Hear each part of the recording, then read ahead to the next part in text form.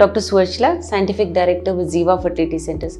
When we ask you to get a semen analysis done, it's not just the count, motility, morphology that we are looking at. We're looking at volume, we're looking at the proper pH, we're looking at the liquefaction time of the semen, a number of things that we are very carefully analyzing, which tells us a lot about your reproductive system.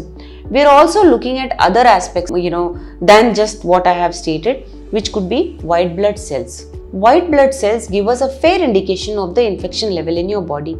According to WHO, World Health Organization, white blood cells should not exceed 1 million per ml. So that's a standard. If it exceeds that, it could mean that there are infections inside, and then we have to examine closer to understand your history, inside that medical history, sexual history, surgical history. All those things are taken, and then we come to a conclusion that the infection could be due to so and so reason.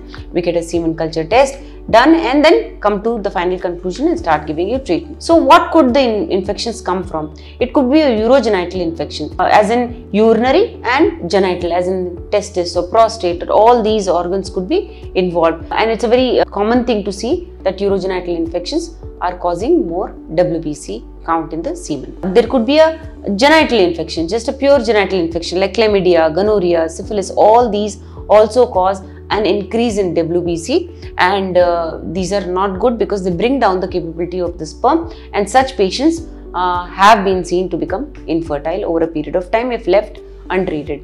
If there are any autoimmune diseases, these also bring about a raise in WBCs, because of which the sperm capability or capacity to fertilize an egg comes down. Therefore, fertility is also hampered. Presence of varicocele. If there is varicocele in testis, the heat of the testis is increased, due to which sperm production comes down. Not only sperm production, the sperms that are produced are also affected by the high increase in temperature.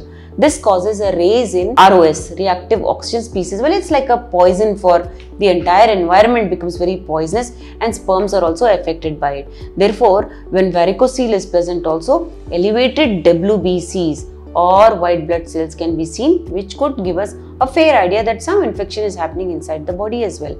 Inflammation of genitals. Suppose there is an infection, or there was a surgery done, or you're recovering from a hurt or something, from an injury.